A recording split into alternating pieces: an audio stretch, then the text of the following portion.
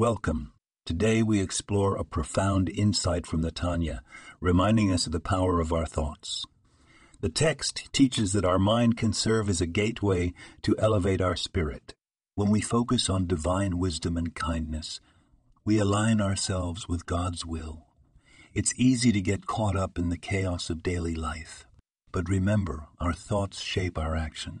By consciously choosing to think positively and connect with God, we can transform our experiences. In times of challenge, let's remember that we have the power to redirect our thoughts, fostering a mindset of gratitude and purpose.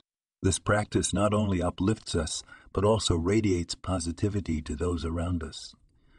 Each day is a new opportunity to infuse our lives with meaning, by simply being aware of where we focus our minds. As you go about your day, take a moment to reflect on the thoughts you nurture. Choose those that bring you closer to your true self and to God. This podcast was produced and sponsored by Daniel Aharonoff.